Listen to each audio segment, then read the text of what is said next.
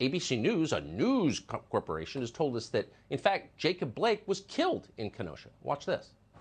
Well, it's very significant. First, for the community of Kenosha, this city was traumatized by the police killing of a black man, Jacob Blake.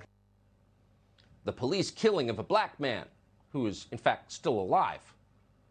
So what are they doing when they tell lies like this? Lies that you can check very easily, or if you have a memory that extends into last year, you recall very well. Well, they're inciting people, of course. They're trying to whip people into a frenzy on the basis of claims that are totally, provably untrue.